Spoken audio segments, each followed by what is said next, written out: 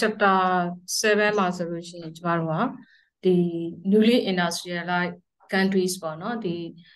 အာရှမှာရှိနေတဲ့ဟာလာဒီအာဆီယံနိုင်ငံတွေကနေမှနော် next newly industrialized countries ဖြစ်မဲ့ဒီနေရာဖြစ်နေတဲ့နိုင်ငံတွေအကြောင်းအရာကိုလေ့လာမယ်ပေါ့နော်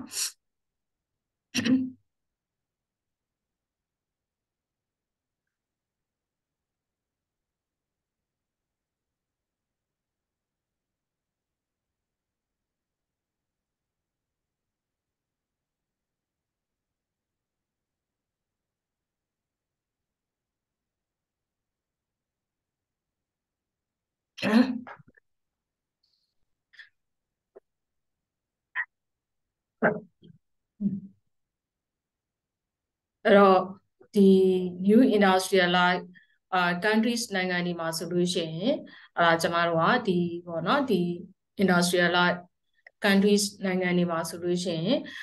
ဒီ economy development ပေါ့နော်သူတို့ရဲ့နိုင်ငံရဲ့ဒီ development ဒီဟွာတွေပေါ့နော်သူတို့ရဲ့development rate တနည်းအားဖြင့်ဒီနိုင်ငံတွေမှာဆိုလို့ရှိရင်သူကဒီနော် agri based economy ကနေမှသူတို့ကဘာကို transform လုပ်လိုက်လဲဆိုလို့ရှိရင်သူတို့ကဒီ industrialize ပေါ့နော်ဒီပို့ပြီးတော့မှစက်မှုဒီဟွာတွေကိုပို့ပြီးတော့မှနော်ဒီပြောင်းလဲမှုတွေလှုပ်ဆောင်လာဒါကြောင့်မလို့သူကဒီ industrialize economy တနည်းအားဖြင့် advanced developing countries တွေမှာဆိုလို့ရှိရင်သူကဒီ industrialize နဲ့ပတ်သက်ပြီးတော့မှနော် newly industrialized country economy ဖြစ်ပေါ်လာတယ်ပေါ့နော်အဲ့တော့ဒီ newly industrialized countries နိုင်ငံတွေမှာဆိုလို့ရှိရင်ဘယ်လိုမျိုးပေါ့နော်သူရဲ့ main characteristics တွေဆိုလို့ရှိရင်ဒီ newly industrialized countries နိုင်ငံတွေမှာဆိုလို့ရှိရင်သူကeconomic အရာဆိုလို့ရှိရင်လည်းသူက freedom ပို့ပြီးတော့မှလည်းဖြစ်လာတယ်နောက်တစ်ခုကနိုင်ငံတွေမှာဆိုလို့ရှိရင်ပို့ပြီးတော့မှလွတ်လပ်စွာလှုပ်ဆောင်မှုတွေလည်းရှိလာတယ်နောက်တစ်ခုက agriculture ကနေမှ manufacturing sector တွေကို transition မလုပ်လာဆိုလို့ရှိရင်ပို့ပြီးတော့ပြောင်းလဲလာတယ်အဲ့ဒီနိုင်ငံတွေမှာဆိုလို့ရှိရင် foreign direct investment တွေလည်းပို့ပြီးတော့မှများလာတယ်ဒါကြောင့်မလို့ဒီလိုနိုင်ငံတွေမှာဆိုလို့ရှိရင် urban sector တွေမှာဆိုလို့ရှိရင်ပို့ပြီးတော့မှတိုးတက်မှုတွေပို့ပြီးတော့ဖြစ်ပေါ်လာတယ်နော်အဲ့တော့ဒီမှာဆိုလို့ရှိရင်ကျမတို့ကဒီ technological letter ပေါ့တနည်းအားဖြင့်ဒီ newly industrialized နိုင်ငံတွေမှာဆိုလို့ရှိရင်ပေါ့နော်သူရဲ့ဒီ economic development လို့ပြောတဲ့စီးပွားရေးဖွံ့ဖြိုးတိုးတက်မှုတွေမှာဆိုလို့ရှိရင်သူရဲ့different stages တွေလည်းရှိလာမယ်ဒါဆိုလို့ရှိရင်သူတို့က different stages နဲ့အတူပေါ့နော်နိုင်ငံတွေရဲ့စီးပွားရေးဖွံ့ဖြိုးတိုးတက်မှုဆိုလို့ရှိရင်အဲ့ဒီနိုင်ငံတွေမှာအသုံးပြုတဲ့နည်းပညာဒီလှုပ်ဆောင်တဲ့နည်းပညာအသုံးပြုတဲ့เนาะနည်းပညာနည်းပညာအဆင့်မျိုးတို့ပေါ်မှာမူတည်ပြီးတော့မှနိုင်ငံတွေရဲ့ economic development ကလည်းဘယ်လိုရှိလာဆိုလို့ရှိရင်သူရဲ့စီးပွားရေးဖွံ့ဖြိုးတိုးတက်မှုဆိုလို့ရှိရင်သူက stage တွေမျိုးရှိတယ်ပေါ့နော်ဒါကြောင့်မလို့သူက less developed country နိုင်ငံတွေမှာဆိုလို့ရှိရင်သူရဲ့technology တွေဟွာဆိုလို့ရှိရင်သူရဲ့ run ပေါ့သူရဲ့အဆင့်တွေဆိုလို့ရှိရင်သူကဒီ less developed countries နိုင်ငံတွေမှာဆိုလို့ရှိရင်သူတို့ကlabor intensive method ပေါ့တနည်းအားဖြင့်သူတို့ရဲ့နည်းပညာအသုံးပြုတဲ့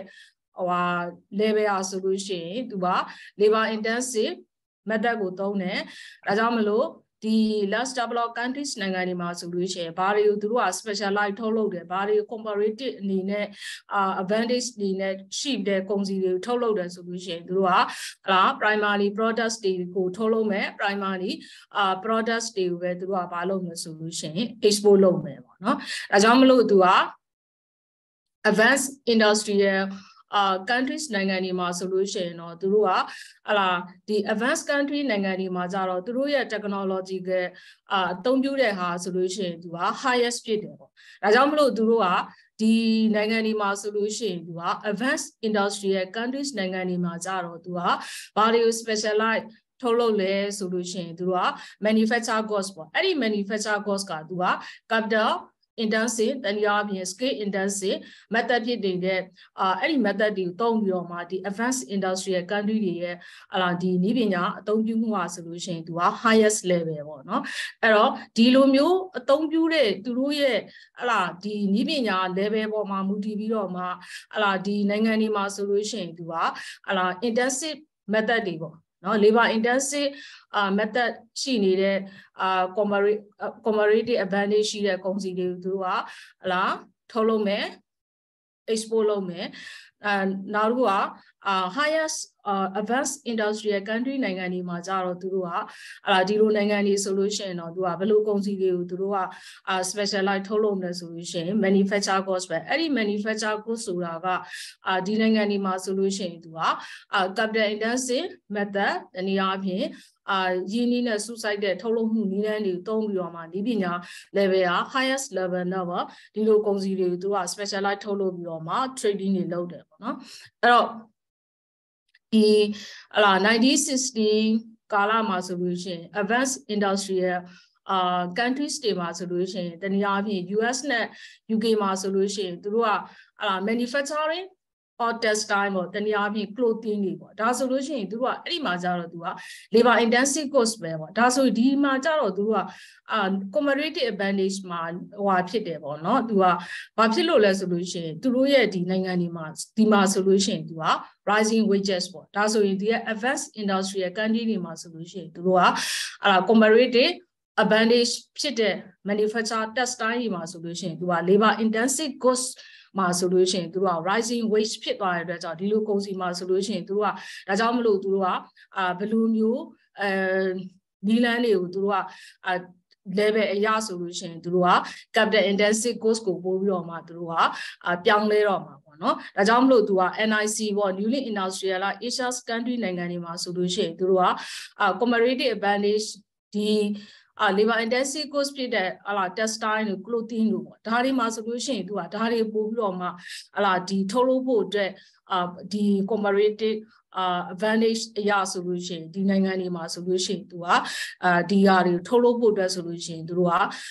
newly industrialized countries နိုင်ငံတွေအားဆိုလို့ရှိရင်ဒီကုန်စည်တွေသူတို့ကစတင်ပြီးတော့မှเนาะထုတ်လုပ်ဖို့အတွက်နော်သူတို့ကစတင်ထုတ်လုပ်လာတယ်ဒါကြောင့်မလို့ဒီနိုင်ငံမှာဆိုလို့ရှိရင် advanced industrial countries နိုင်ငံတွေနဲ့ရှင်းနိုင်မယ်ဆိုလို့ရှိရင်တော့သူတို့က low comparative advantage တော့ low comparative wage ပေါ့နော်low ကရှင်းလိုက်တယ်ဆိုလို့ရှိရင်ဒီလိုနိုင်ငံတွေမှာကြတော့သူက low comparative ဖြစ်တဲ့အတွက်ကြောင့်ဒါကြောင့်မလို့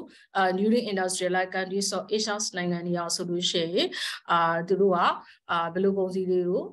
သူတို့ကထုတ်လုပ်တော့မလဲဆိုလို့ရှိရင်သူတို့က comparative advantage manufacture textile တရားအဖြစ် clothing ကုန်စည်တွေကိုသူတို့ကနေမှာဘာကြောင့်လဲဆိုလို့ရှိရင်နီးပညာမှာဆိုလို့ရှိရင်သူတို့ကဒီlower level တရားအဖြစ်ဒီ intensive ဖြစ်နေတဲ့ labor intensive ဖြစ်တဲ့ဒီလိုကုန်စည်ကိုဘာလုပ်လဲဆိုရင်ထုတ်လုပ်မယ်အဲ့တော့ဘာကြောင့်လဲဆိုလို့ရှိရင်advanced country နိုင်ငံတွေမှာဆိုလို့ရှိရင် advanced country နိုင်ငံနဲ့ဒီနိုင်ငံတွေရဲ့lower ကကိုရှင်းလိုက်မယ်ဆိုလို့ရှိရင် lower က low compare ဖြစ်တဲ့အတွက်ကြောင့်ဒါကိုသူတို့ကမလုပ်မယ်ဆိုရင် specialize ထုတ်လုပ်မယ်ပေါ့နော်ဒါကြောင့်မလို့ဒီ newly industrialized countries နိုင်ငံတွေမှာဆိုလို့ရှိရင်သူကspecializing production and export or labor intensive manufacture cost ပေါ့အဲ့တော့ labor intensive manufacture cost တွေနဲ့ဒီကုန်စည်တွေသူတို့က specializing ထုတ်လုပ်ဖို့အတွက်ဥတည်ပြီးတော့မှထုတ်လုပ်လာတယ်ပေါ့နော်ဒါပေမဲ့လို့1918ကာလမှာဆိုလို့ရှိရင်သူရဲ့ population growth rate တွေကိုနော်လုံးလိုက် tightening လုံးလိုက်တဲ့အတွက်ကြောင့် labor market နဲ့wages rising wages တွေမှာဆိုလို့ရှိရင်ဒီ labor intensive industrial country နိုင်ငံတွေမှာဆိုလို့ရှိရင်သူက rising wages ဖြစ်တဲ့အတွက်ကြောင့်ဒီထုတ်လုပ်မှုမှာဆိုလို့ရှိရင်သူက unprofitable ဖြစ်လာမယ်ဒါကြောင့်မလို့အဲ့ဒီနိုင်ငံတွေမှာဆိုလို့ရှိရင်သူက technological လောက်ကြောင့်နော် foreign investment တွေပေါ့အဲ့တော့နိုင်ငံခြားယင်းနှိမ့်မြုပ်နှံမှုတွေဒီထောက်ပံ့တွေပို့ပြီးတော့မှလိုအပ်လာအဲ့တော့ဒီ newly industrialized countries နိုင်ငံတွေကိုဆိုလို့ရှိရင်သူကmultinational လို့ပြောတဲ့နိုင်ငံပေါင်းစုံပေါ့တနည်းအားဖြင့်ဟလာတွေပေါ့ USA တို့ EU တို့ Japan တို့ပေါ့နော်ဒီနိုင်ငံတွေကနေမှforeign direct investment တွေအနေနဲ့နော် foreign direct investment တွေရရှိလာတယ်ပေါ့ဒါကြောင့်မလို့ဒီ newly industrialized countries နိုင်ငံတွေရဲ့ export structure ကြီးကဘာဖြစ်သွားဆိုရင် changes ဖြစ်သွားတယ်နောက်တစ်ခါကျတော့သူတို့ newly industrialized countries နိုင်ငံတွေဘာဖြစ်လာလဲဆိုရင်ပေါ်ပေါက်လာတယ်တနည်းအားဖြင့်သူတို့ရဲ့ technological ladder ပေါ့တနည်းအားဖြင့်သူတို့ရဲ့နည်းပညာတွေကိုဘာလုပ်လာလဲဆိုလို့ရှိရင်ပို့ပြီးတော့မှlabor intensive ကနေမှlabor intensive industry ကနေမှသူက capital intensive ထုတ်လုပ်တဲ့ဒီ intensive method တွေကိုမလုပ်လာလဲဆိုလို့ရှိရင်ဒီနည်းပညာအရပြောင်းလဲမှုတွေလုပ်လာတယ်ပေါ့နော်အဲ့တော့ဒါကတော့သူတို့ရဲ့ဒီပေါ့နော်ဒီ NIC ပေါ့ New Industrialized Countries နိုင်ငံနဲ့ထပ်ပြီးတော့မှnear industry country နိုင်ငံဖြစ်လာမဲ့เนาะ Indonesia Malaysia Philippines Thailand ပေါ့ဒီနိုင်ငံအနေနဲ့ရှင်ပြီးတော့မှprimary ထုတ်လုပ်တဲ့အခါမှာဆိုလို့ရှိရင်သူတို့ရဲ့เนาะ export structure တွေမှာဖြစ်လာလဲဆိုလို့ရှိရင်ပြောင်းလဲလာတယ်ပြောင်းလဲလာတဲ့ဒီကာလတွေပေါ့เนาะအဲ့တော့ကျမတို့ဒီနှစ်ကိုပဲရှင်းထားတယ်ပေါ့เนาะအဲ့တော့ဒီကာလတွေမှာဆိုလို့ရှိရင်သူကဒီနိုင်ငံတွေရဲ့new industrialized countries နိုင်ငံနဲ့နေရာဖြစ်လာမဲ့เนาะ newly industrialized countries နိုင်ငံတွေရဲ့ဘာတွေလဲဆိုလို့ရှိရင်သူကနည်းပညာပြောင်းလဲလာတယ်နည်းပညာပြောင်းလဲလာတဲ့အတွက်ကြောင့်သူတို့ရဲ့ export structure ကြီးကထုတ်လုပ်မှုပုံစံတွေကလည်းဘာဖြစ်လာလဲဆိုရင်ပြောင်းလဲမှုတွေရှိလာတယ်ပေါ့နော်အဲ့တော့เนาะဒီ newly industrialized countries နိုင်ငံတွေမှာဆိုလို့ရှိရင်သူကအဓိကအားဖြင့်ဘာတွေကိုသူတို့ကဒီ textile နဲ့ clothing export တွေရဲ့ share ဆိုလို့ရှိရင်စုပေါင်း total export ကိုဘာဖြစ်လာဆိုလို့ရှိရင်သူကကျဆင်းလာတယ်ပေါ့နော်အဲ့တော့ newly industrialized countries နိုင်ငံတွေမှာဆိုလို့ရှိရင်သူကcomparative advantage ရှိနေတဲ့ labor intensive manufacture export ထုတ်လုပ်နေတဲ့ထုတ်လုပ်မှုအနေမှာသူကနည်းပညာကိုဘာဖြစ်လာဆိုရင်နည်းပညာပြန်ပြီးတော့မှသူကပို့ပြီးတော့မှcapital intensive ဖြစ်နေတဲ့ machinery ထုတ်လုပ်မှုတွေကိုဒီ new industrialized countries နိုင်ငံတွေကနေမှဒီ transformation လုပ်လာတယ်တနည်းအားဖြင့်သူတို့ရဲ့ထုတ်လုပ်မှုပုံစံတွေဘာဖြစ်လာလဲဆိုလို့ရှိရင်ပြောင်းလဲလာတယ်ပေါ့နော်အဲ့တော့ဒါကြောင့်မလို့သူတို့ရဲ့ဒီ newly industrialized countries နိုင်ငံတွေမှာဆိုလို့ရှိရင်လည်းအဲ့လိုမျိုးလှုံ့ဆော်လာတာဖြစ်တဲ့အတွက်ကြောင့်ဒီ newly industrialized country နိုင်ငံဖြစ်လာမဲ့เนาะဒီ Thailand နဲ့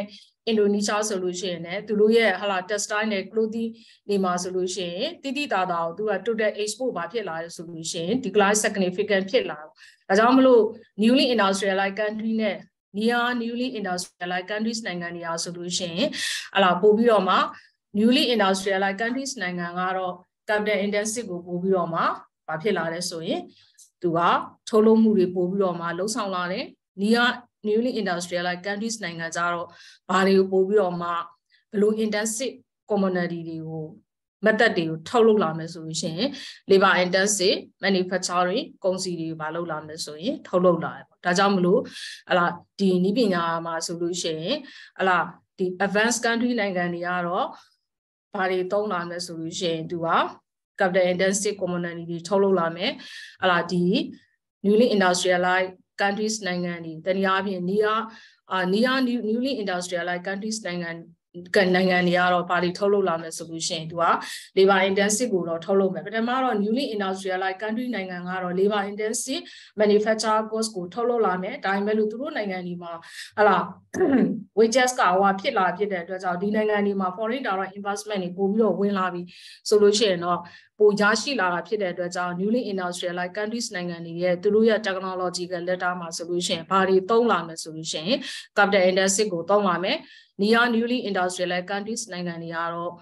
ထုတ်လုပ်မှုမှာဆိုလို့ရှိရင်ဘာတွေသုံးပြလာမယ်ဆိုလို့ရှိရင်เนาะ labor intensive manufacturing cost တွေဘာလုပ်လာမယ်ဆိုရင်ထုတ်လုပ်လာမယ်ဒါကသူတို့ရဲ့ထုတ်လုပ်မှုမှာဆိုလို့ရှိရင် the technological changes yeah the tolode the structure ပေါ့သူတို့ရဲ့ထုတ်လုပ်မှုပုံစံတွေလည်းဘာဖြစ်လာလဲဆိုရင်ပြောင်းလဲလာတယ်เนาะဒါကြောင့်မလို့ဟလာဒီ1980နောက်ပိုင်းမှာဆိုလို့ရှိရင်သူတို့ရဲ့ external factor တွေပေါ့เนาะ external factor တွေကြောင့်ဒီ newly industrialized countries နိုင်ငံတွေမှာဆိုလို့ရှိရင်သူတို့ကဟလာဒီစတော့သူတို့ရဲ့ strategy อ่ะဆိုလို့ရှိရင် export oriented ပါလဲဆိုလို့ရှိရင် industrialization ပေါ့เนาะအဲ့တော့ export oriented industrialization strategy မှာဆိုလို့ရှိရင်ဒီဟာတွေအသုံးပြုလိုက်တဲ့အခါမှာဆိုသူတို့က slow down ဖြစ်လာတဲ့အတွက်ကြောင့်ဒီနိုင်ငံတွေမှာဆိုလို့ရှိရင်သူကဟလာ import substitution industrialization strategy ကိုဘာလုပ်လာမလဲဆိုလို့ရှိရင်ပို့ပြီးတော့မှသူက strategy မှာဆိုလို့ရှိရင် export oriented industrialization အနေမှာ import substitution industrialization တွေကိုပို့ပြီးတော့သုံးလာเนาะစင်ကာပူကပို့သုံးလာအဲ့တော့ဒီ newly industrialized countries နိုင်ငံတွေမှာဆိုလို့ရှိရင်သူကသူ့ရဲ့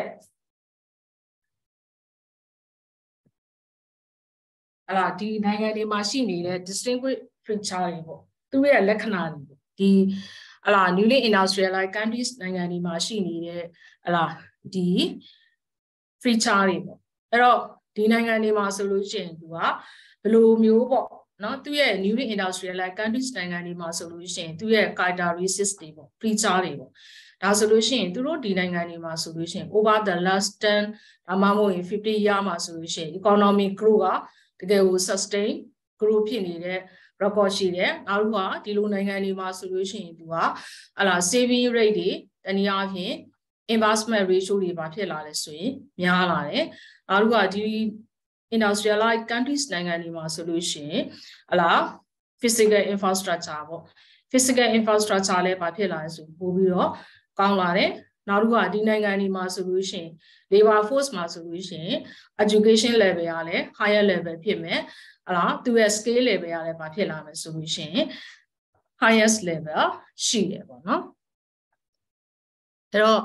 ဒီ newly industrialized countries နိုင်ငံတွေမှာဆိုလို့ရှိရင်လည်းသူကပို့ပြီးတော့မှ income distribution ပေါ့ဝင်ငွေခွဲဝေဖြန့်ဖြူးမှုကလည်းဘာဖြစ်လဲဆိုပို့ပြီးတော့မှ equal ဖြစ်တယ်နောက်တစ်ခုကဒီ newly industrialized countries နိုင်ငံတွေမှာဆိုလို့ရှိရင် agriculture sector တွေမှာလည်းသူကဘာဖြစ်လဲဆိုရင် efficient ဖြစ်တယ်နောက်တစ်ခုကဒီနိုင်ငံတွေမှာဆိုလို့ရှိရင် structural transformation ပေါ့နောက်သူတို့နိုင်ငံရဲ့ဒီစီးပွားရေးဆောင်ပုံစံပြောင်းလဲမှုတွေတနည်းအားဖြင့် structural transformation မှာဆိုလို့ရှိရင်ဘာ sector ကိုသူကပို့ပြီးတော့မှဥတည်လဲဆိုလို့ရှိရင် manufacturing sectorနောက်တစ်ခုကဒီမှာသူကဘာတွေကိုသူက adoption လက်ခံပြီးတော့မှဘာတွေကိုကျင့်သုံးလဲဆိုလို့ရှိရင် export oriented industrialization strategy ကိုသုံးတယ်နောက်တစ်ခုက labor intensive manufacture cost တွေမှာဆိုလို့ရှိရင်သူတို့ရဲ့ total export တွေမှာဆိုလို့ရှိရင်ဒီနိုင်ငံတွေရဲ့ labor intensive manufacturing cost တွေရဲ့share လည်းဘာဖြစ်လာလဲဆိုရင်တိုးလာတယ်ပေါ့နော်ဒါကြောင့်မလို့ဒီနိုင်ငံတွေမှာဆိုလို့ရှိရင်သူတို့ရဲ့ manufacturing cost တွေရဲ့ market ပေါ်မှာပဲconcentration လုပ်ပြီးတော့မှဒီကုန်စည်တွေကိုပဲသူတို့က specialize လုပ်လာလဲဆိုရင်ထုတ်လုပ်မှုတွေပိုလုပ်လာအဲ့တော့နောက်တစ်ခုကဒီနိုင်ငံတွေမှာဆိုလို့ရှိရင်လည်းသူကဒီ low rate of inflation တွေဖြစ်မယ်နောက်တစ်ခုကဒီမှာဆိုလို့ရှိရင် political ရဆိုလို့ရှိရင်ဘာဖြစ်လဲဆိုရင် stability ဖြစ်သွားတဲ့အတွက်ကြောင့်သူတို့ရဲ့industrialized newly industrialized countries နိုင်ငံတွေအားဆိုလို့ရှိရင်ပို့ပြီးတော့မှဘာဖြစ်လာလဲဆိုပို့ပြီးတော့ develop ဖြစ်လာပါနော်ဒါက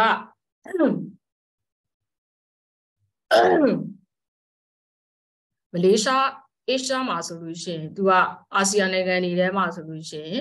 ကျမတို့ကမလေးရှားနိုင်ငံဆိုလို့ရှိရင်လည်းသူကNIC နိုင်ငံအနေနဲ့เนาะဖြစ်လာမယ်ဆိုတော့မှเนาะ newly industrialized countries ဖြစ်မဲ့เนาะအာရှမှာဆိုလို့ရှိရင်မလေးရှားပေါ့မလေးရှားဆိုလို့ရှိရင်လည်းသူကခုနသူ့ရဲ့ကျမတို့ characteristics မှာဆိုလို့ရှိရင် economic growth high economic growth တွေပေါ့ economic growth က sustain ဖြစ်ခဲ့ပေါ့เนาะ sustain record ရှိခဲ့တယ်အဲ့တော့18နဲ့95မှာဆိုလို့ရှိရင်မလေးရှားကဒီ sustain economic record တွေရှိခဲ့တယ်တနည်းအားဖြင့် high economic growth အဲ့တော့ economic growth ဆိုလို့ရှိရင်ဒီနိုင်ငံတွေမှာစီးပွားရေးတိုးတက်မှုတွေပို့ပြီးတော့မြင့်မားလာတယ်ဒါဆိုရင် economic growth ဆိုရင်ဒီနိုင်ငံတွေမှာထုတ်လုပ်မှုတွေဘာဖြစ်လာမလဲထုတ်လုပ်မှုတွေတိုးတက်လာမှာရှင်ဟုတ်ကဲ့ထုတ်လုပ်မှုဘာဖြစ်လာမလဲဆိုရင်တိုးလာမယ်ပေါ့နော်ဒါကြောင့်မလို့သူရဲ့economic growth ဆိုလို့ရှိရင်ကျမတို့က economic activity တွေပေါ့နော်စီးပွားရေးလှုပ်ဆောင်ချက်တွေပို့ပြီးတော့မှဘာဖြစ်လာမလဲဆိုရင်တိုးတက်လာမယ်ပေါ့နော်ဒါကြောင့်မလို့သူရဲ့ကျမတို့ဒီ industrialized countries နိုင်ငံတွေရဲ့ free ချမှာဆိုလို့ရှိရင်သူကeconomic growth က high economic growth ဖြစ်တဲ့ sustain record တွေရှိတယ်ပေါ့နောက်တစ်ခုကဒီနိုင်ငံမှာဆိုလို့ရှိရင်သူရဲ့annual ပေါ့နော်နှစ်စဉ်ဒီ89နဲ့91ကာလတွေမှာဆိုလို့ရှိရင်လည်းသူကနှစ်စဉ်သူကတိုးတက်မှုဆိုလို့ရှိရင် 9% ရှိတယ်။ဒါကြောင့်မလို့ဒီနိုင်ငံတွေမှာဆိုလို့ရှိရင်သူ့ရဲ့ economic growth ဘာကြောင့်သူက growth တွေပို့ပြီးတော့မှထုတ်လုပ်မှုတွေပိုများလာတယ်ဆိုလို့ရှိရင်သူက expansion of primary product လို့ပြောတယ်နော်။ဒီ primary product တွေပို့ပြီးတော့မှသူကပိုထုတ်လုပ်လာပို့ပြီးတော့မှ expand ဖြစ်လာဒါဆိုရင် expansion ဖြစ်လာတယ် economic activity ပို့ပြီးတော့မှ expansion ဖြစ်လာတယ်ဒါဆိုလို့ရှိရင်ကျမတို့ကထုတ်လုပ်မှုတိုးလာတဲ့ activity တွေလှုပ်ဆောင်ချက်တွေပို့ပြီးတော့တိုးလာတယ်ဒါဆိုရင်ဒီနိုင်ငံမှာဆိုလို့ရှိရင်growth ကိုပို့ပြီးတော့မှတိုးတက်မှုတွေရှိခဲ့တယ်ဆိုတော့เนาะတိုးတက်မှုတွေရရှိခဲ့တယ်ဒါကြောင့်မလို့သူက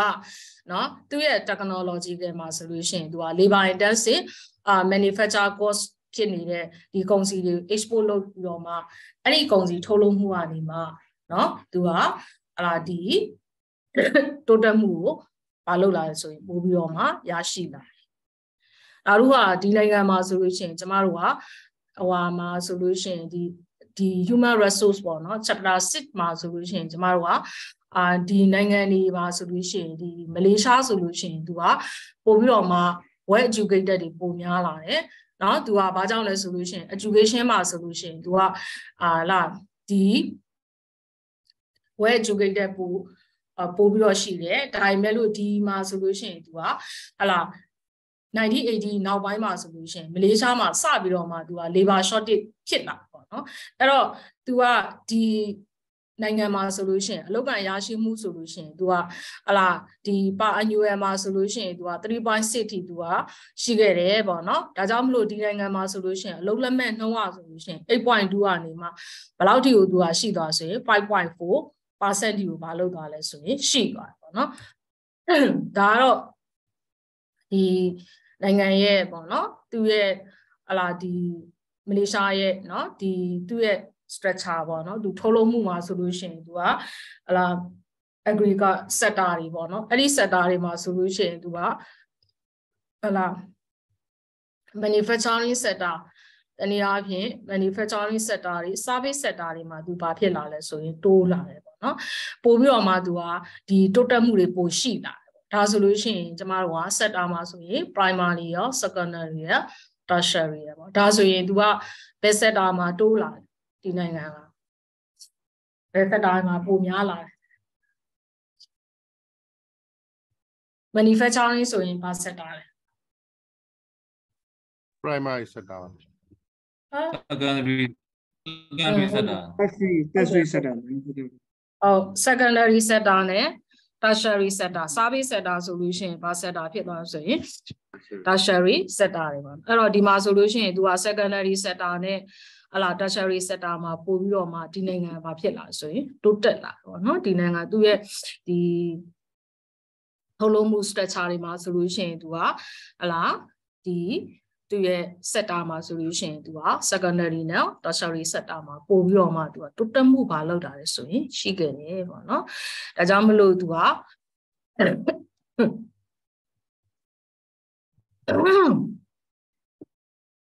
့တော့ဒီ next ဒီ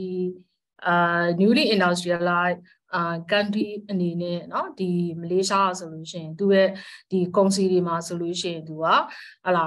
ပို့ပြီးတော့မှသူ့ရဲ့ထုတ်လုပ်မှုမှာဆိုလို့ရှိရင်ဒီ manufacture cost ပေါ့เนาะတနည်းအားဖြင့်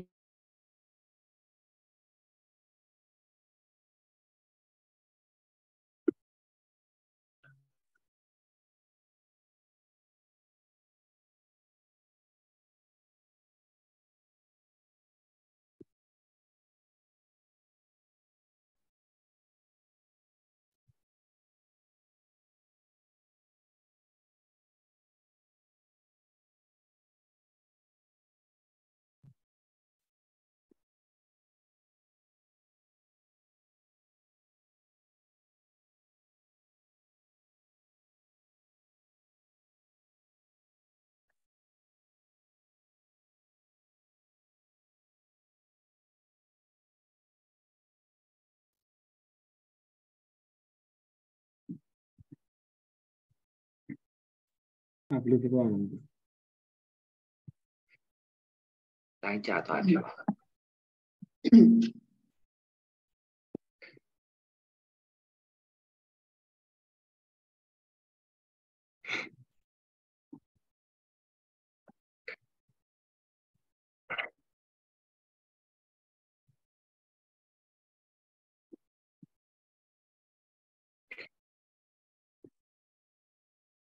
အမေမျိုးတို့အမေမျိုးတို့ရိုင်းတို့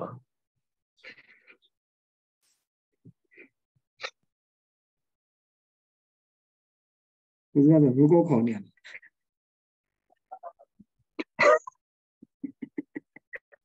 太不了喏，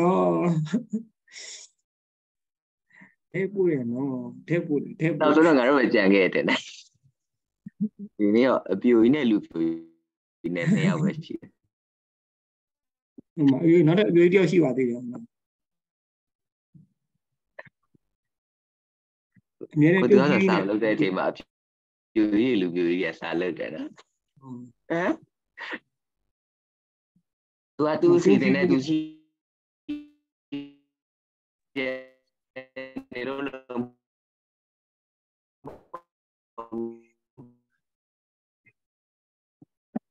လိုပဲဟန်ကိုပြီးကြွားဒီလိုပဲဟန်ကိုပြီးကြွားတာလေ နားတည်လို့လုံးတင်နေတယ်ရဟန်ကိုကမှသူစီတင်နေသူရှိရနေလို့ဟောဒီလဲစီတင်ရှိပါတယ်ဖက်ကောင်းနှလုံးနဲ့ခေါင်းနှလုံးနဲ့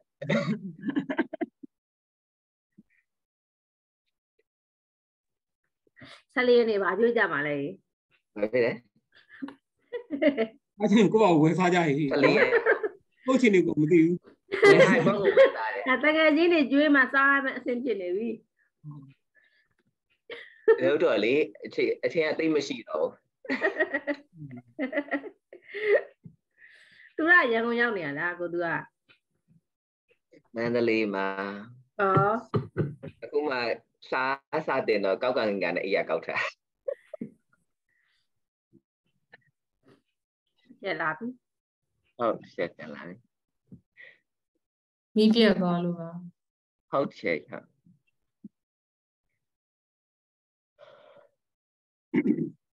ဒါလည်း development ဖြစ်ဖို့အတွက်လိုအပ်တဲ့အချက်တစ်ချက်ပဲ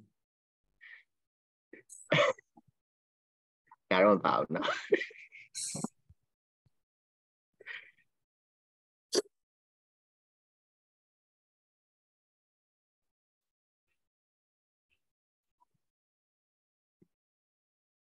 ဒီပေါ့နော်ဒီမလေးရှားရှင်လည်းပါဟလာဟွာရီမှာဆိုရှင်သူက larger exporter ဖြစ်ခဲ့တယ်ပေါ့နော်သူကဒီနှစ်စဉ်သူ့ရဲ့ export တိုးတက်မှုอ่ะဆိုလို့ရှိရင်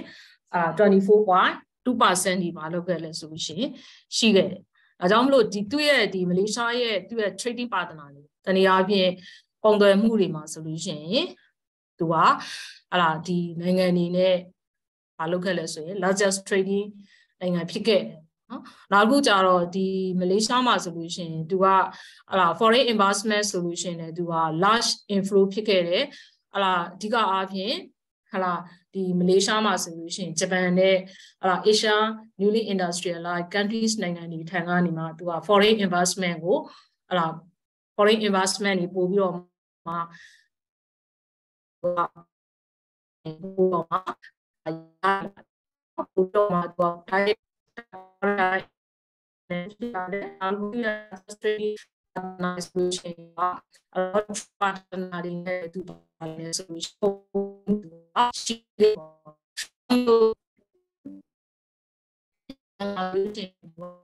အလားဒီထုတ်မှု solution ချင်းတဲ့ labor intensive manufacturing plant ကနေမှသူကဘာလဲဆိုလို့ရှိရင်အဲ့ဒီ labor intensive manufacturing ဒီထုတ်လုပ်မှုသူ့ရဲ့ဟလာဒီ technology ကတင်ရခင်သူ့ရဲ့ structure ကိုမလုပ်လာလဲဆိုရင်ရှိလာဟလာဒီနိုင်ငံမှာဆိုလို့ရှိရင်လည်းသူကဟလာဒီမလေးရှားဆိုလို့ရှိရင်သူ့ရဲ့ဟလာ foreign investor ဆိုလို့ရှိရင်သူကဟလာဂျင်းနီးမြုံနှံတဲ့เนาะဒီ investment direct foreign direct investment inflow ဖြစ်လာတဲ့ဟလာဒီနိုင်ငံဒီမှာဆိုလို့ရှိရင်လည်းသူကဟလာဗန်နဲ့နော်နဲ့စင်ကာပူဒီနိုင်ငံဆိုရှင်သူကဟလာ foreign direct investment ပို့တော့မှသူကရရှိလာတယ်ပေါ့နော်ဒါကြောင့်မလို့သူကဒီဟလာနိုင်ငံခြားတိုက်ရိုက်ယင်းနှိမ့်နှံမှုတွေပို့ပြီးတော့မှရှိလာတယ်ဒါကြောင့်မလို့ဒီနိုင်ငံဒီမှာဆိုလို့ရှိရင်သူကဟလာထုတ်လုပ်မှုမှာဆိုလို့ရှိရင် structure ကိုပါဖြစ်နိုင်တယ်ဆိုရင်သူကပြောင်းလဲနိုင်တယ်နော်အခုကြတော့ဒီ90စောပိုင်းကာလမှာကြတော့သူကနော်ဒီဂျပန်ရဲ့ economy ကြောင့်မှာဆိုလို့ရှိရင်သူက all recession တွေပေါ့ recession ကာလမှာဆိုလို့ရှိရင်တော့သူရဲ့foreign direct investment ဆိုလို့ရှိရင်ရော့ကျခဲ့တယ်ပေါ့ဒါပေမဲ့လို့ဒီမလေးရှားကတော့သူရဲ့ဒီ capital need to accelerate industrialization ဒီ populous country နိုင်ငံနဲ့တော့သူကindustrialization ကို accelerate မြင့်ဖို့အတွက်ကြတော့သူကအရင်ကြီးပမာဏသူဘာဖြစ်လဲဆိုလို့ရှိရင်လိုအပ်ချက်တွေရှိခဲ့တယ်နော်ဒါကြောင့်မလို့သူကဒီ free trade zone တွေမှာဆိုလို့ရှိရင်သူက electrical components တွေပို့ပြီးတော့မှသူထုတ်လုပ်လာတယ်ပေါ့နော်ပို့ပြီးတော့ထုတ်လုပ်လာခဲ့တယ်နော်နောက်တစ်ခုကျတော့သူရဲ့ဒါကသူ့ရဲ့နော်ဒီမလေးရှားပါဆိုလို့ရှိရင်သူရဲ့long periods မှာဆိုလို့ရှိရင်လည်းသူက inflation rate of inflation ပေါ့inflation မှာဆိုလို့ရှိရင်သူက 6% annually သူရှိခဲ့တယ်ပေါ့နော်ဒါကြောင့်မလို့သူရဲ့ income distribution pattern ဆိုလို့ရှိရင်လည်းသူကဝင်ခွဲဝေဖြန့်ဖြူးမှုဆိုလို့ရှိရင်လည်းသူက inequality ရှိခဲ့တယ်နော်ဒါကြောင့်မလို့သူကဒါတွေကဘာကြောင့်ရှိခဲ့လဲဆိုလို့ရှိရင်သူက90သူ့ရဲ့တိုးတက်မှုအချိန်လေးရာဆိုလို့ရှိရင်သူက1997မှာဆိုလို့ရှိရင်Asia currency crisis ကြောင့်သူရဲ့ဒီ large scale development project တွေဒါဆိုလို့ရှိရင်သူကဒါနဲ့သူဒီရဲ့တိုးတက်မှုမှာဆိုလို့ရှိရင်သွားပြီးတော့မှเนาะသူရဲ့ဒီတိုးတက်မှုမှာဟိုအဟံဒါလေးသူဟိုပါပေါ့เนาะ effect ဖြစ်ခဲ့တယ်เนาะဒါကြောင့်မလို့သူကဒီမလေးရှားဆိုလို့ရှိရင်သူကဒီ core infrastructure တနည်းအားဖြင့်ဒီနိုင်ငံမှာဆိုလို့ရှိရင်သူက educated labor ပေါ့ well educated labor သူရှိတယ်ဒါကြောင့်မလို့သူက export oriented industrialization တွေကိုသူကလှုပ်ဆောင်ခဲ့တယ်ပေါ့နောက်တစ်ခုကျတော့ဒီမလေးရှားဆိုလို့ရှိရင်သူရဲ့ဒီ economic reform တွေပေါ့နော် economic reform ကိုလည်းသူကအကောင့်တွေဖော်တယ်နောက်တစ်ခုကသူရဲ့1990ကာလမှာဆိုလို့ရှိရင်သူက economy ကိုသူကဒီ Asia currency crisis ကြောင့်သူကသူ့ရဲ့ economy ကိုသူကဘာလုပ်ခဲ့လဲဆိုလို့ရှိရင် recover ပြန်လုပ်တယ်ပြန်ပြီးတော့မှဒီ expansion ကာလအနေမှာတနည်းအားဖြင့် contraction ကာလသူဖြစ်သွားအဲ့ဒီအနေမှာသူက economy ကိုပြန်ပြီးတော့မှ recovery ပြန်လုပ်လိုက်တယ်ဒါဆိုလို့ရှိရင်ကျမတို့ကတန်း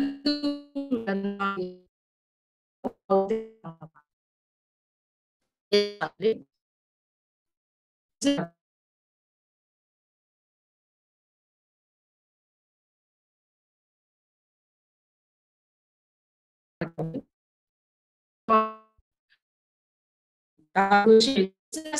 solution သူရဲ့ သူရဲ့ဒီ currency သူရဲ့ဒီ economic expansion ပေါ့ expansion အနေမှာသူက contrast ဖြစ်သွားတယ်သူက1990ပြန်ပြီးတော့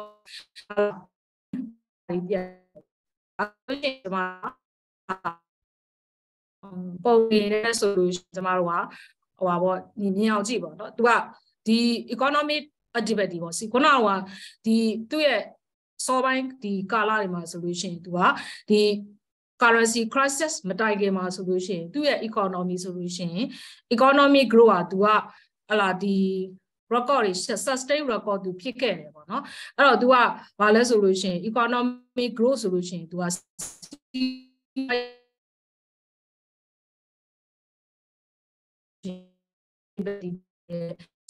ဆောင်တဲ့ဒီ expansion ပေါ်မှာလာမယ်ပို့ပြီးတော့မှ activity ပို့ပြီးတော့ဘာလုပ်လာမယ်စီးပွားရေးလှုပ်ဆောင်ချက်တွေပို့ပြီးတော့ဘာလုပ်နိုင်လဲ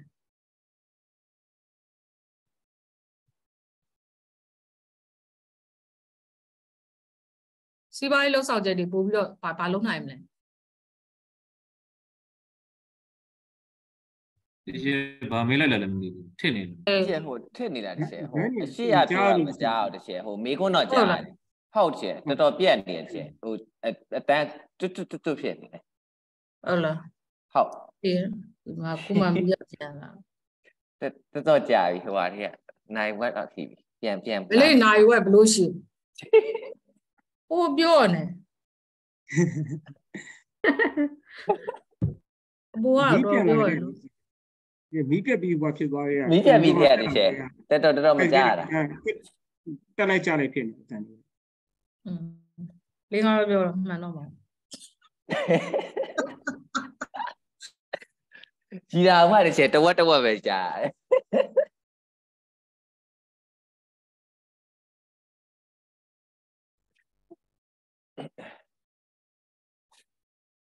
မကြားတော့ပြန်ဘူးเนาะဟုတ်တယ်မလား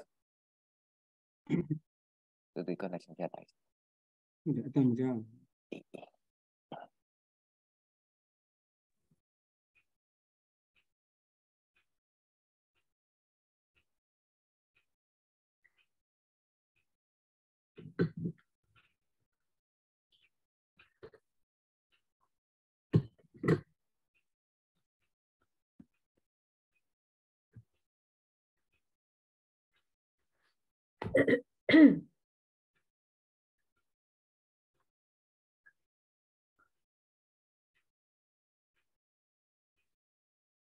ကိုသူကတော့အားတဲ့ချိန်နေနဲ့မေးကြည့်လိုက်အောင်အခုကမျက်လုံးကလေပါဝါတော့တော်တော်ကြာသွားပြီဒါပေမဲ့ကွန်ပျူတာစခရင်ကြည့်တဲ့မျက်မှန်တွေပါသုံးအဆင်ပြေနိုင်တယ်အဲ့ဒါ effective ဖြစ်တယ်တခုပဲပြောမယ်အဲ့ဒါကျွန်တော်လည်းကြုံပြီးသွားတယ်ဘာလို့ဆိုအနီးမုံစလာပြီဟုတ်တယ်အနီးမုံကတော့စနေပြီဒါပေမဲ့အနီးမုံဆိုတော့သိရမလားအနီးမုံကနဲသေးရတယ်အဲ့စာဖတ်တဲ့ချိန်ကိုဖြစ်နေဟုတ်ပါဆိုကျွန်တော်တို့ကအဝေးမုံမျက်မှန်တက်တယ်ကွာကျွန်တော်ဆိုရင်အဝေးမုံတက်တော့အဲ့ဒါမျက်မှန်တက်ရင်ကျွန်တော်ဆိုရင်ဘယ်ချိန်မှတိတာလဲဆိုကျွန်တော်တီးစစ်စလို့ကွာစာလုံးနဲ့တလုံးဝမမြင်တော့အဲ့ဒါတိတာမကြသေးဘူးကျွန်တော်မျက်မှန်ဆန်လိုက်တော့အနီးမုံတော့မဖြစ်သေးဘူးကွာဒါပေမဲ့မျက်မှန်တက်ရင်အဲ့လိုဖြစ်တယ်အဲ့တော့အခုကကျွန်တော်စလင်နာပြောက်သွားအနီးမုံကစနေပြီအဲ့တော့အဝေးကကြတော့မြင်ဟုတ်တယ်စခရင်ကြတော့အကြာကြီးမကြည့်နိုင်ဘူးအဲ့လိုဖြစ်စကရင်ကြည့်ရင်အနီးမုံ plus အဲ့မှာ Blu-ray အကြာကြီးမကြည့်နိုင်ဘူးဆိုရင်တော့ Blu-ray ဟာနဲ့တွဲတက်ပေါ့ anti Blu-ray လေအဲ့အနီးမုံမှာ anti Blu-ray ကုတ်တင်နဲ့လာတယ်အဲ့ဒါတက်ကြည့်အဲ့အနီးမုံကလည်းအခုစတက်တဲ့ချိန်မှာတက်တော့တားမူးတော့ပြန်ချွတ်ထားပြောအနီးမုံကရှိတယ်ဒါပေမဲ့ဟုတ်စာကြည့်တက်ထားလိုက်ဘာလို့ဆိုအရွယ်ရလာတယ်လက်မခံကြည့်မဲ့လည်းဒါအမှန်တရားပဲလက်ခံပါကျွန်တော်လိုကလေးတောင်မှပြလုံးမမြင်တော့ဆိုတော့ကိုစိုးတူလိုတက်ကြီးရွယ်ဦးလေးဆိုရင်ဒါမြင်ရတော့မလေးရဲ့ပြောလိုက်ကြမလေးရဲ့ရောက်ဖို့တကယ်ငါလည်းအဲ့ဒါမျိုးဟိုကလွန်ခဲ့တဲ့2နှစ်လောက်ကစဖြစ်တာ2နှစ်လောက်ကဆိုငါဆို30ကျော်လေးရစဖြစ်တာ33လောက်ကစဖြစ်မြင်ရတော့ကိုဆိုကျွန်တော်ဆိုလဲလေဆလင်နာရောလေအခု anti blue ရောအကုန်လုံးထည့်ထားလိုက်တာတိလားအကုန်လုံးအစုံပလုံးထည့်ထားလိုက်တာကျမမေးလိုက်တဲ့မိကုန်းပေါ့နော်ဟုတ်ဒီဆိုလို့ရှိရင်သူ့ရဲ့နော်ဒီ currency crisis မတိုင်ခင်မှာဆိုလို့ရှိရင်သူ့ရဲ့တိုးတက်မှုဆိုလို့ရှိရင်သူ့ရဲ့စီးပွားရေးတိုးတက်မှုပါဆိုလို့ရှိရင်သူက sustain growth ဖြစ်ခဲ့တယ်ပေါ့နော်ဒါကြောင့်မလို့သူကsustain growth ဖြစ်ခဲ့တယ်ဆိုလို့ရှိရင်ကျမတို့ကအဲ့ဒါဒီနိုင်ငံမှာဆိုလို့ရှိရင်စီးပွားရေးတိုးတက်မှုပေါ့တနည်းအားဖြင့် economic activity ပေါ့စီးပွားရေးလှုပ်ဆောင်ချက်တွေက expansion ပို့ပြီးတော့မှ expand ပို့ဖြစ်လာထုတ်လုပ်မှုဆိုလို့ရှိရင်ပို့ပြီးတော့မလုပ်နိုင်ဆိုထုတ်လုပ်လာနိုင်တယ်ပေါ့ဒါဆိုလို့ရှိရင်ဒီနိုင်ငံမှာပို့ပြီးတော့မှ expansion ပို့ပြီးတော့များလာတယ်ဒါဆိုရင်တိုးတက်မှုပါဆိုလို့ရှိရင်ကျမတို့က business cycle ရဆိုလို့ရှိရင်တိုးတက်မှုပါဖြစ်လာမယ်ဆိုလို့ရှိရင်စီးပွားရေးတိုးတက်မှုပါပို့ပြီးတော့မှသူ့ရဲ့ trend ဆိုလို့ရှိရင်ပေါ်ပါဖြစ်လာဆိုတက်လာနောက်တစ်ခါဒီလိုမျိုး crisis ကြောင့်ဟာလာဒီနိုင်ငံမှာဆိုလို့ရှိရင် crisis ကြောင့်ဒီ currency crisis ကြောင့်သူ့ရဲ့ activity မှာဆိုလို့ရှိရင်တွားပြီးတော့ affect ဖြစ်သွားတဲ့အတွက်ကြောင့် activity က contrast မှာဖြစ်သွားမယ် contraction စီးပွားရေးလှုပ်ဆောင်ချက်မှာဖြစ်သွားမယ်ဆိုရင်ကျဆင်းသွားတနည်းအားဖြင့် contrast ဖြစ်သွားအခုသူကပြန်ပြီးတော့မှဒီ currency crisis ကြောင့် recovery ပြန်လုပ်မယ်ဆိုလို့ရှိရင်စီးပွားရေးတိုးတက်မှုဟာဒီပေါ့နော်figure ပုံရဆိုလို့ရှိရင်ကျမတို့ကတက်တယ်ပြန်ကျသွားတယ်ပြန်ပြီးတော့မှဒီစီးပွားရေးဒီလုံဆောင်ချက်တွေ recovery ပြန်ပြီးတော့မှသူကပြန်လှုပ်လာမယ်ဆိုလို့ရှိရင် recovery ကာလကနေမှသူက expansion ပြန်ဖြစ်သွားမယ်ဆိုလို့ရှိရင်ထုတ်လုပ်မှုဘာဖြစ်လာမလဲတိုးတက်လာမယ်ဆရာrecovery ပြန်ရလာဒါကြောင့်မလို့ तू ကဘာလဲဆိုလို့ရှိရင်ကျမတို့ကပုံရဆိုလို့ရှိရင် तू က business cycle ဆိုလို့ရှိရင်ပြန်ပြီးတော့တက်လာတယ်ပြန်ပြီးတော့မှဟလာ expansion ဖြစ်လာတယ် contrast ဖြစ်သွားတယ်ပြန်ပြီးတော့မှသူ့ရဲ့စီးပွားရေး activity ဟာဆိုလို့ရှိရင် recovery ကာလကနေမှ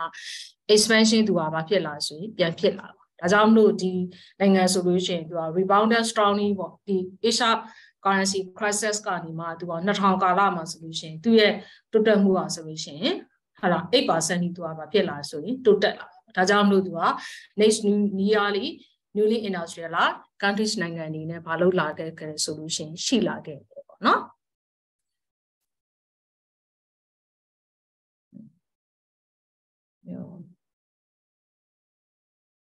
နောက်နိုင်ငံပေါ့နော်နောက်နိုင်ငံကြတော့ next newly industrialized countries နိုင်ငံဆိုလို့ရှိရင် Thailand ပေါ့ Thailand ဆိုလို့ရှိရင်လည်းသူကဟာလာ foreign direct investment တွေပေါ့ဒီနိုင်ငံမှာလည်းသူကဟာလာ foreign investment တွေပေါ့နိုင်ငံခြားယင်းနှိမ့်မြုပ်နှံမှုပို့ပြီးတော့မှ large inflow ဖြစ်လာနော်ဒါကြောင့်မလို့သူက larger repeated foreign investment ပို့ပြီးတော့မှရရှိလာတယ်ပေါ့ဒီနိုင်ငံမှာဆိုလို့ရှိရင်လည်းကျမတို့ကခုနမလေးရှားလိုမျိုးပဲဟာလာဒီဟာလာဂျပန်နဲ့နော်ဒီဟာလာnewly industrialized countries နိုင်ငံတွေထံကနေမှသူရဲ့ foreign investment ဆိုလို့ရှိရင်ပို့ပြီးတော့မှဟလာရရှိလာတယ်ပေါ့နော်ပို့ပြီးတော့သူရဲ့ foreign direct investment inflow ဖြစ်လာတယ်နော်ဒီ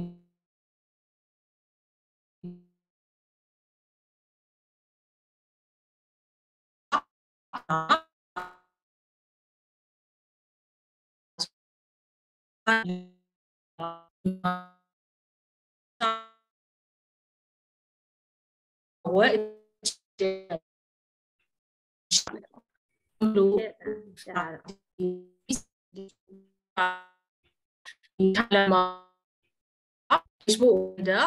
ဟလာ industrialization strategy ကိုပို့ပြီးတော့မှသုံးလာတယ်ဒါလို့ဒီရဲ့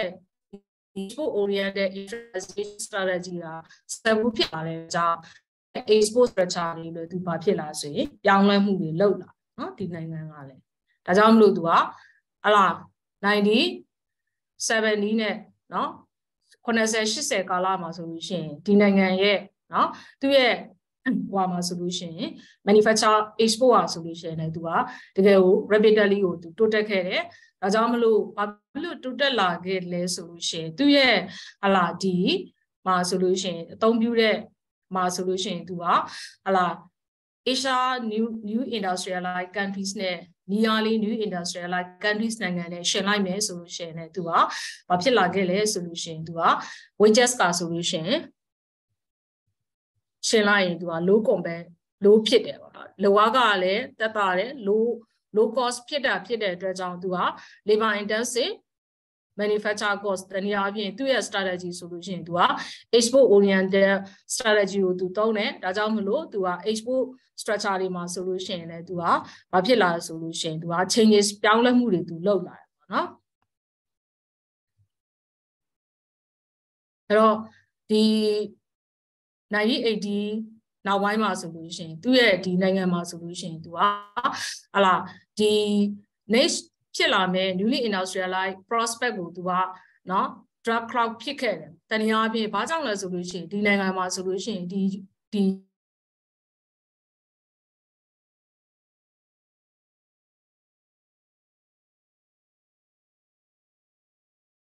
ကြားတော့နော်ရှေ့တမကြားတော့ရှေ့တမကြားတော့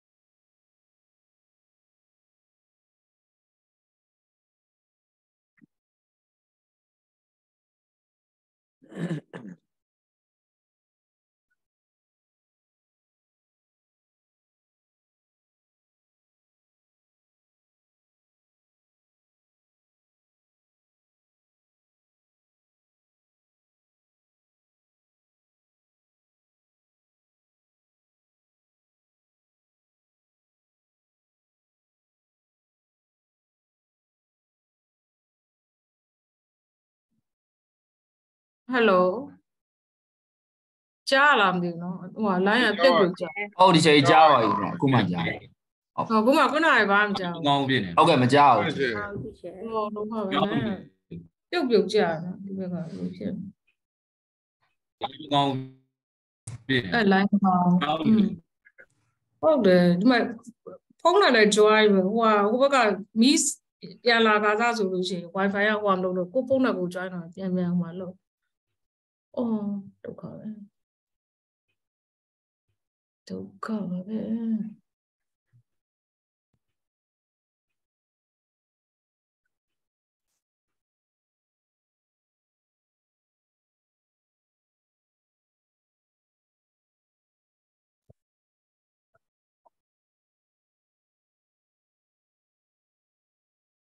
ဒုက္ခပါလေ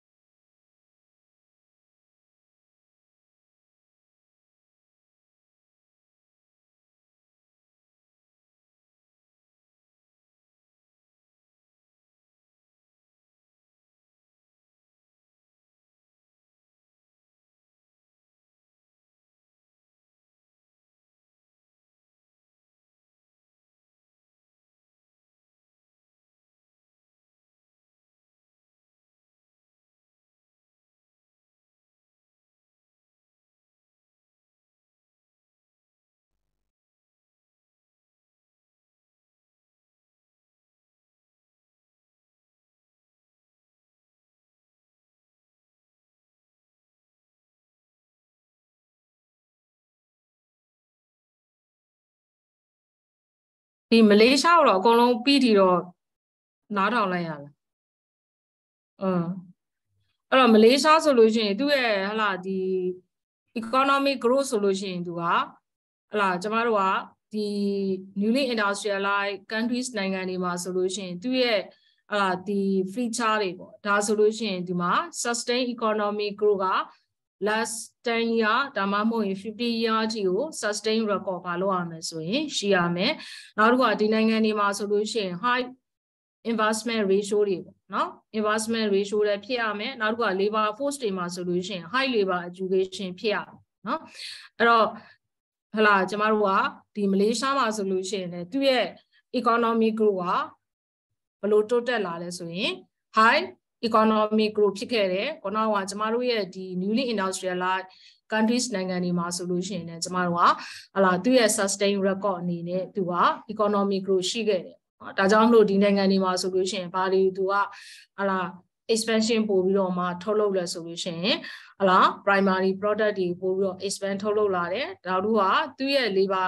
ဒီ export မှာဆိုလို့ရှိရင်သူက labor intensive manufacturing export တွေကိုသူဘာလုပ်လာလဲဆိုရင်ထုတ်လုပ်လာတယ်နော်ဒါကြောင့်မလို့ဒီနိုင်ငံတွေမှာဆိုလို့ရှိရင် labor ဆိုလို့ရှိရင် labor force မှာဆိုလို့ရှိရင် well educated ဖြစ်မှုတော့မကောက်ဘူးသူကတကယ်ကိုသူရဲ့ဟလာဒီနိုင်ငံမှာဆိုလို့ရှိရင် labor force က well educated ဖြစ်ခဲ့တယ်ဒီ1980နောက်ပိုင်းမှာဆိုလို့ရှိရင် labor ဘာဖြစ်လဲဆိုရင် shortage ရှိခဲ့တယ်ပေါ့နော်အဲ့တော့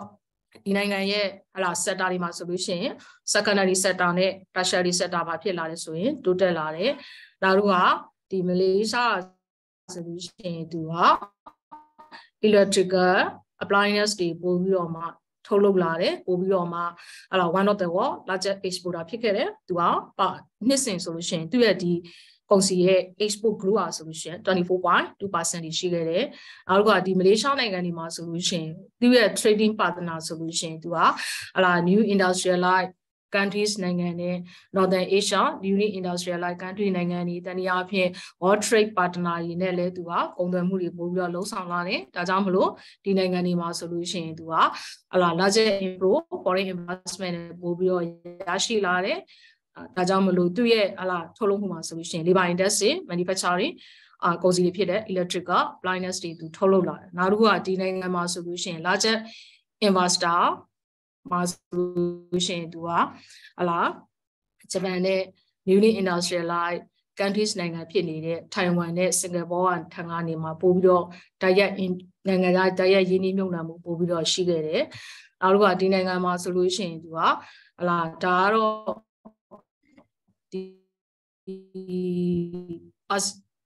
Asia currency crisis ကြောင့်ဒီနိုင်ငံမှာဆိုလို့ရှိရင်သူ့ရဲ့တိုးတက်မှုမှာဆိုလို့ရှိရင်သူ့ရဲ့ process တိုးတက်မှုမှာ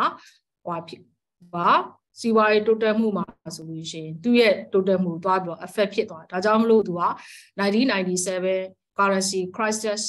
မတိုင်ခင်မှာဆိုလို့ရှိရင်ဒီနိုင်ငံရဲ့ထုတ်လုပ်မှုတွေဒီနိုင်ငံရဲ့ economic growth ဟာ sustain လို့ဖြစ်ခဲ့တယ်အဲ့ဒီကာလမှာတော့သူရဲ့ economic activity ဆိုရင် construction ဖြစ်ပြီးတော့မှ1999မှာဆိုလို့ရှိရင်ပြန်ပြီးတော့သူ ပြန်လုံနိုင်တယ်ဒါကြောင့်မလို့သူက2000ကာလတွေမှာဆိုလို့ရှိရင်ဒီနိုင်ငံရဲ့တိုးတက်မှုဟာဆိုလို့ရှိရင် 8% ဒီရှိခဲ့တယ်နော်အားလုံးရလားမသိနော်ဟုတ်ရပါတယ်ရပါတယ်ရပါတယ်ရှင်ဟုတ်ကဲ့အဲ့ဆိုရင်ကျွန်မဒီနေ့မလေးရှားတိပဲထားလိုက်အောင်မယ်တင်တန်းသားတွေကဆရာရဲ့အတန်ဝင်တော့မှာမလားဝင်ရတော့မှာလား9နာရီခွဲဆိုတော့လေ9နာရီခွဲဝင်ရမှာမလားဟုတ်ကဲ့ပါတချာဟုတ်တယ်ဟုတ်အဲ့ဆိုရင်ကျွန်မဒါလေးမှပြန်ဆက်မယ်နော်နားရင်နားလိုက်ပေါ့နော်ဘာလို့နားရလဲဟုတ်ကဲ့ပါခင်ဗျာဟုတ်ကဲ့ကျွန်မ6ခွဲတီတော့လုပ်ဖို့ပြောတာဒါပေမဲ့ဇက်တိုက်ဆိုတော့ဟိုဖြစ်နေမှာဆိုဟုတ်ကဲ့ပါရှင်ဟုတ်ကဲ့